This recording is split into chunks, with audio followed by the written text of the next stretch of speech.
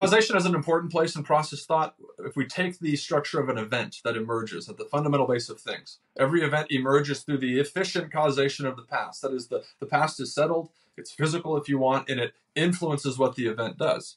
It doesn't fully determine the event. For Whitehead, for process thinkers, there's also the reality of final causation. This is the mental dimension wherein we evaluate possibility and make a decision that is free. So both efficient and final causation are essential to a process world.